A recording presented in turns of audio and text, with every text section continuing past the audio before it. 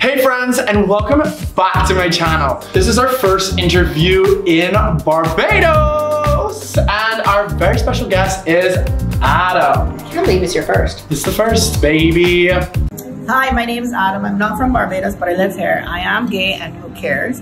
And pronouns, the only thing I need in my life is Prosecco, and you were watching Quear.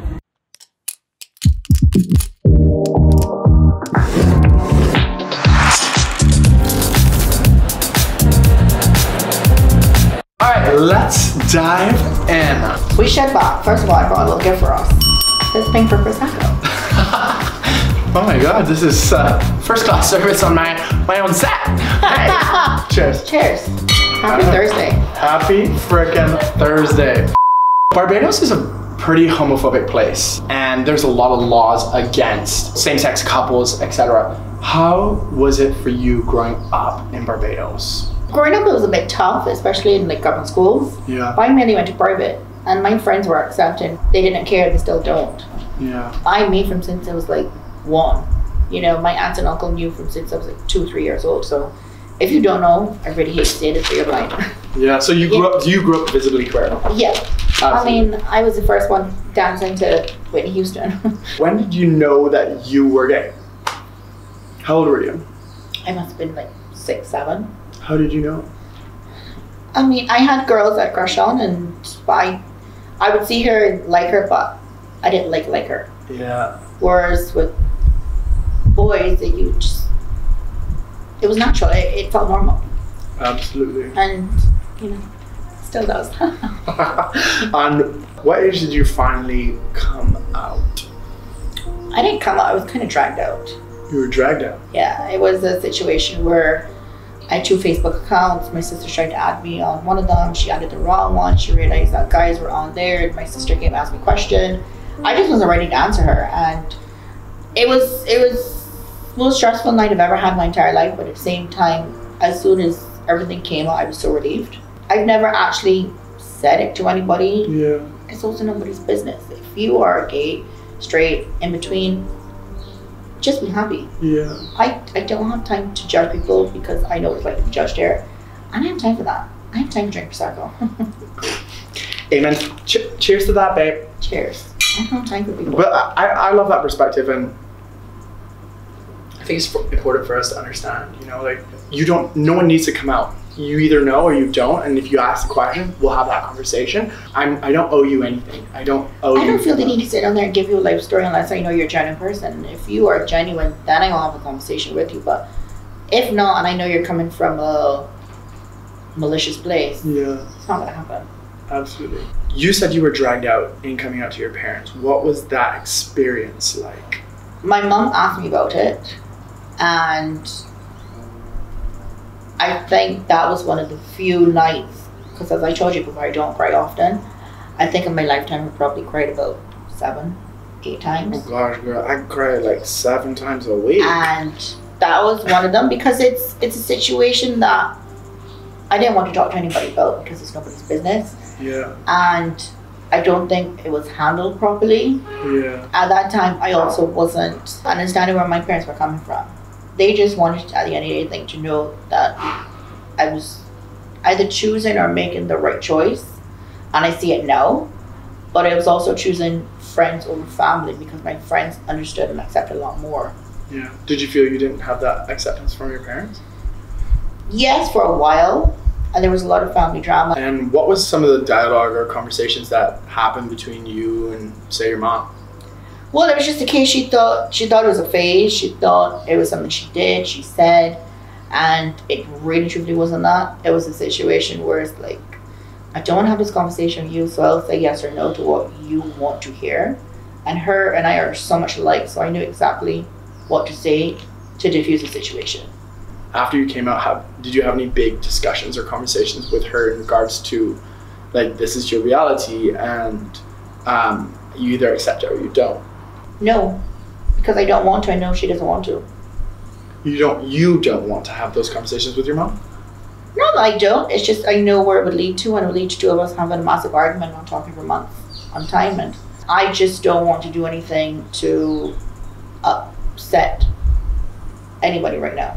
we're all quite happy with everything, and I'm just gonna leave it there. I'm curious. Do you find it hard that you don't have that acceptance from your mom? I think that she has come to an understanding that nothing can be said or done to change it. Yeah. Without having a full conversation, I think we've kind of all agreed just to leave it and let it be. There are many conversations I'd love to have with her, but I know I can never have those conversations with her just because I know I'll never have one. What are some of the conversations you want to have with your mom? I love my sister, I adore my sister, but I know I can't offer what she has for my mom in terms of getting married and having kids here. And it's super upsetting on a daily basis, and I can imagine. I can't give them to her for her to be satisfied. I wrote on my Facebook post a while ago that I would love kids, I would spoil them, I would treat them. And I got a message from her, and the message wasn't the nicest. I'm sure that if I was to meet somebody, she would be happy, but I don't think I could take them home. Absolutely. I don't think I could have that same, experience that my sister did. So what I'm understanding is that you and your mom don't talk about sexuality. It is in a family setting, it is a conversation that is not spoken about. I'm very sad for you that you can't even have those conversations because you don't want to piss off your mother. Whereas this is your life, this is your reality, this is who you are, and you can't even have those moments to connect. Do you feel like you have to change your mannerisms or change your personality when you go home to spend time with them? Yeah, because I don't wear any of my jewelry. Yeah, you don't wear your jewelry? No. There's certain things I can't do around them, and it's then it makes you question yourself, but then at the same time, why bother? Yeah, absolutely. I think you have found a huge, massive space of confidence with your friends, and I'm happy you found that because community is important. Yeah. And you found your community within your friend group. Yeah.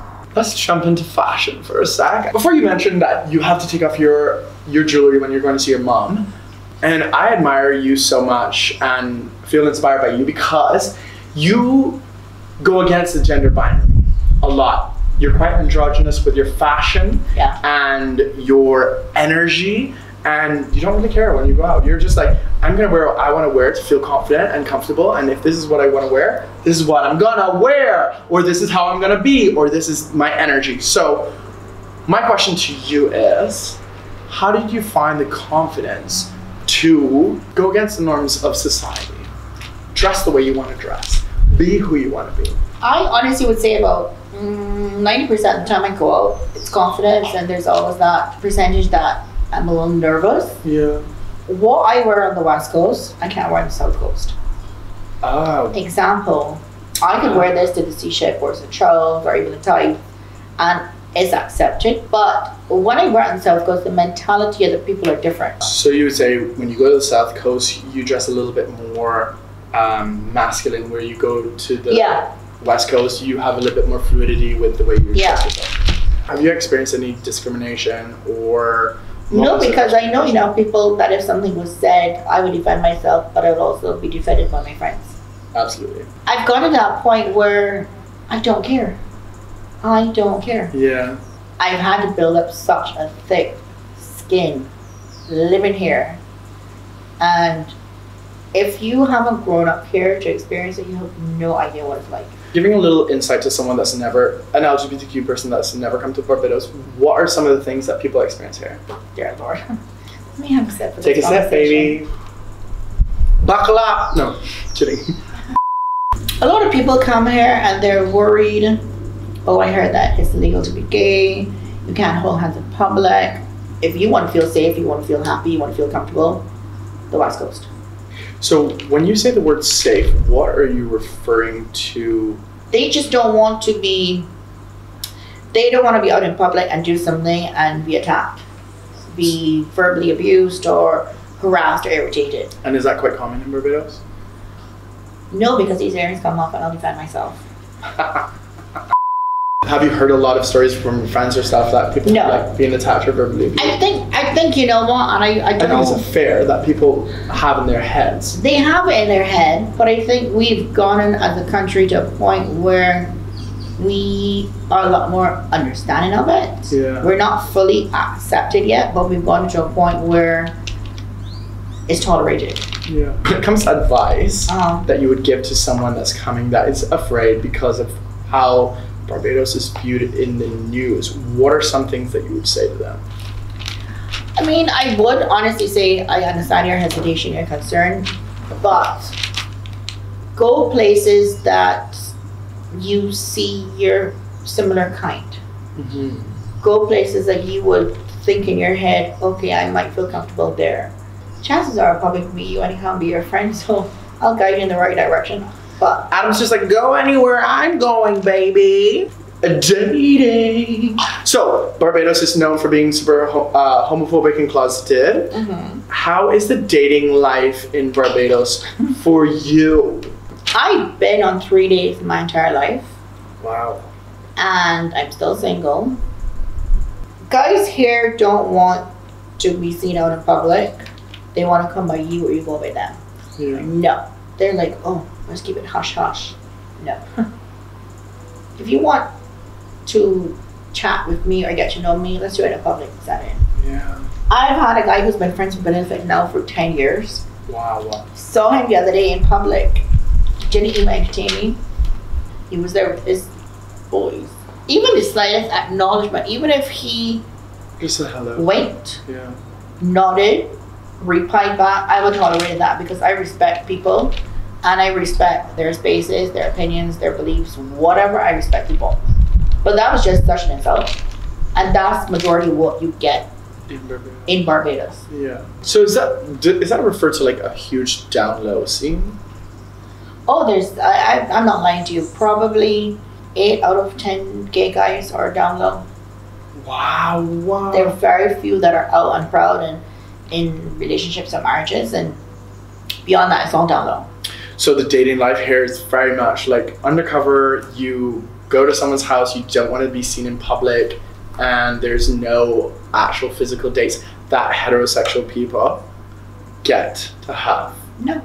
I think that's so hard because, you know, in a place where you're already so suppressed for your sexuality by society, by your family sometimes, you have to now experience the exact same thing in the dating world where you can't have a normal relationship because of how society views you and how scared people are to put themselves out there and actually go on a physical date and have those feelings. That's so hard.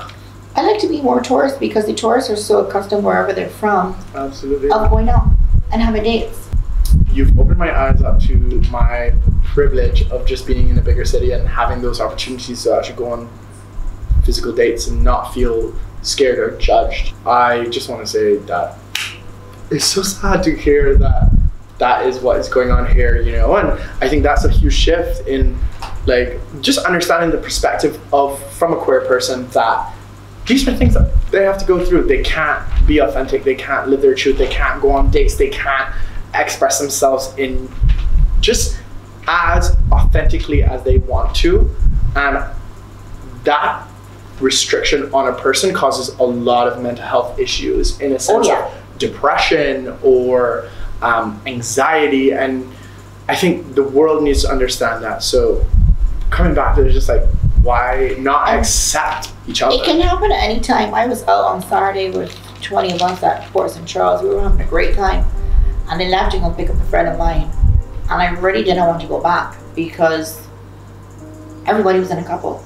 I could see that we were all having a great time as a group of friends, but as an individual, I had nobody there to share that with. That's hard. It's hard. I'm dying for the day that I can actually come and bring a guy to my friends and be like, this is so-and-so. This is my man.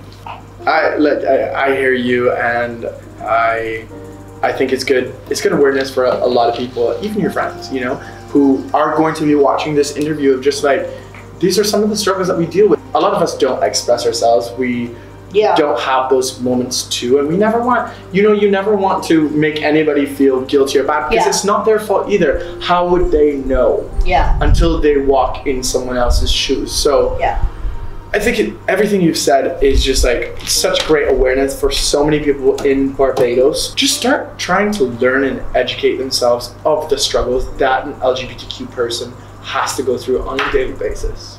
If I didn't have the mentality and the self-care that I have now, I would have jumped years ago. Because when you have to deal with an everyday stress or struggle that one or two people may understand, it's really difficult. And there were days that I really questioned it, and it's sad that for somebody like me now had one or two thoughts years ago. And I feel sorry for people, and I say to them, if you want to have a conversation, if you don't know me but you're watching this and you want to reach out to me, you're more than welcome to. As somebody living here who's only here for a few more years, I've gotten to the realization that I won't find, I'll find happiness, but I will never be properly fulfilled living here. Absolutely. I want to jump back a little bit. So I think mental health and the LGBTQ community is a huge conversation topic, and you just spoke about struggle. People definitely have this image of you. You're vibrant, you're flamboyant, you're energetic, your fashion is fabulous, and you're always in such a good space. When people see you out, they have this image of you. But you just spoke about the struggle that you deal with. What are some of the struggles that you face or you have faced in the past that have made you get to a place where you have thought about, this is it for me? It's comments made from people you wouldn't expect that are closest to you. Some of the meanest things have come from family. Absolutely. And people that you hold so close to your heart. I expect that, because listen, I know my mom, my dad, and my sisters' concern and genuine care for me and what it's like growing up, but they don't experience it. They don't have to go through it. They don't have that empathy, They don't understand it. So when one of them, I already hate to say it in particular, two, say certain things, I just honestly want to give up. At the end of the day, as I said, it's their loss, not mine. And that's it. I know that. I know who I am. I know what I have to offer. And if you can't accept me for who I am and not who I used to be, that's your loss. It's so hard to hear, because I totally understand this circumstance of just like, the people closest to you, if they say something to you, it impacts you the most. And I feel sad for you, because I know that you don't have those people to have those conversations with, to help bear the burden with you, and I think parents... I admire you and your family, because everybody just gets along and they're so open and understanding. Sometimes I wish if I had it, and then sometimes I'm like, you know what? We're in a good space right now. Just leave it and let it be. And for me, that hurts me to hear that, because if you could have it your own way, you would not be saying that, but you're so accustomed to all these battles and fights and arguments that it has pushed you into this place of just like, I'm gonna let it slide. I'm not gonna stand up for myself because it's not worth it. I don't want to do it because they won't even have the conversation. I know, but they won't even have the conversation with me, where it's like, that's hard to hear, because you're not even trying to say anything. You're just trying to be yourself, but you can't have those opportunities to live authentically because people around you aren't having those open-minded conversations with you, not even wanting to hear it. So it's for me, it sounds like you've come to a place where you're just like, I give up. I don't even want to engage because I know the outcome. So you're predicting the situation already instead of having really healthy conversations that are going to help you in your life. And the people that are watching need to know that this is a lot of like where we need to come from as outsiders. We have to be open to having conversations that are civil genuine and gracious to be able to communicate, to lessen a lot of the mental health issues that people struggle with in this world, especially LGBTQ people. So yeah, my point, and I hear you, and I think that people need to be very careful with the words that they use. Yeah. You know, and I think that you brought up a huge point. You know, like people closest to you said things that were very that hurt you, and those were the moments where you felt like you were your weakest. Yeah. And I just wish if I can have a conversation with certain people in my family about certain things, but I know I can't. Yeah. And it's very hard. It's upsetting. And at the end of the day, I've just gotten to the point, you know what? It's their loss, not mine. Absolutely. You know, I'm sure there's a day that will come that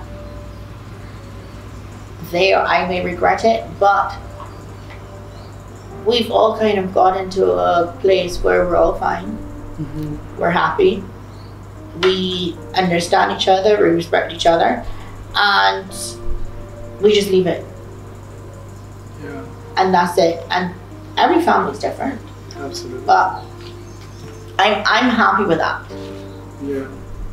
The biggest message I get from all of this is just remember that your actions have consequences, and the words that you say to anybody do have impact. And I just want to let you know, you are a powerful, inspiring individual. Don't give up. You gotta be in this world. We need your flair in Barbados. I won't ever give it up. Keep doing it, because it's like you inspire so many of us to just have fun and live our true authentic lives. And I don't think you know how much you impact your straight heterosexual friends, but you too. Last question. What is one message you would like to say to anybody who is watching? I just wish if people would understand that it's not a choice, it's who we are. Absolutely. And just understand, I'm just like you, but a little more glamorous. Just listen and learn. Educate yourself. Educate. Yep, I love that. Thank you so much. Thank you for coming on here and sharing your story and being bold and vulnerable with me and opening my eyes up to a lot of my own privilege of just living away and not going through a lot of the stuff that you have had to go through, and shedding a light on a lot of maybe struggles that you've had in your life. So I just want to say, I want to commend you for your bravery, first of all, for coming on here and sharing your story. And I appreciate you. I'm happy to do it. A year ago I would not have done it. Yeah. I would not have done this. I'm happy to know I'm not the only one, and I know I never will be. And for anybody watching, I'm happy to sit and chat with you. Just message me. If you want to have a conversation, I'm open to it. I'm open to talk to anybody for them to understand.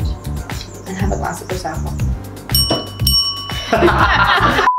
So like, comment, and subscribe. Yay! That's a wrap!